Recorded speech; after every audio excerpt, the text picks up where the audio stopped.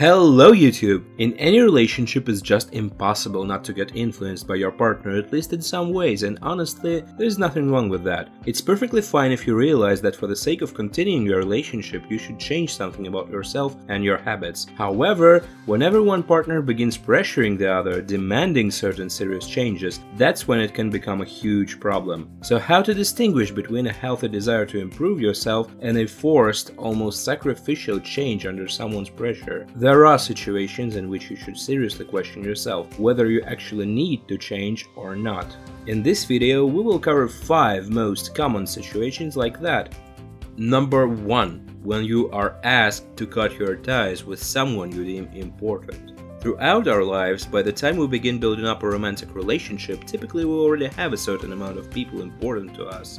Our relatives, friends, acquaintances, and so on. What you should always keep in mind is that these people are the ones you will be left with should this romantic relationship go wrong in some way. I mean, let's be honest, you probably won't be getting much support from your partner after a breakup, right? It will be your friends and family who will be helping you get over it. That's why it's very important to never reject your close people for the sake of your love interests.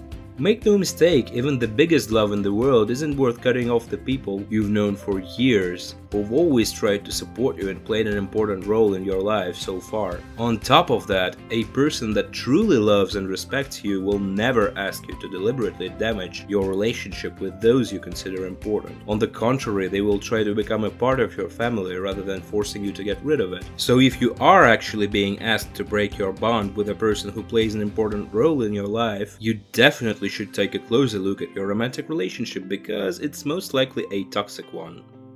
Number 2 is when you are forced to make a choice like either me or this thing you like to do, your call.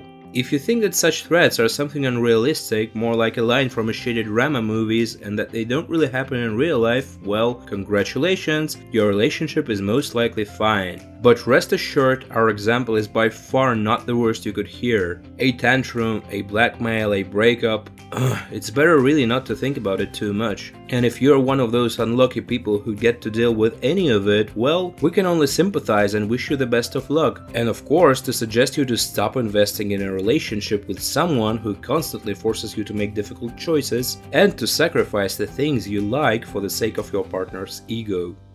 Situation number 3 is when your partner masks their disapproval of your interests and hobbies by criticizing your personality traits. For instance, your partner finds it annoying that you spend most of your free time on your hobby rather than on interactions with them. In this case, having composed a sound pretension, they might convince you that it's a certain traits of your personality that are damaging your relationship. However, that's often just a substitution of concepts. Or, in other words, a manipulation. Let's imagine that you spend a few evenings a week at a gym getting in a better shape. Meanwhile, your partner has completely different plans for your free time, and so attempting to change the situation in their favor, they might tell you that you are getting too carried away with your hobby and that you put it above the relationship, not really caring about them and so on. In this case, you are likely to be asked to change something about your attitude, but prior to doing anything, better try to figure out the true motives of your loved one. Sometimes it's not really about your personality at all, they just don't like what you do. The next possible situation is when you're asked to change not for your own sake, but for someone or something else. A relationship is in any case just a temporary interaction with another person. The only optional parameter is the duration of it. Certain couples manage to last only a few weeks or months, while others manage to preserve their love for each other for decades until one of them passes away. The only person you are ever guaranteed to always have throughout your entire life is yourself.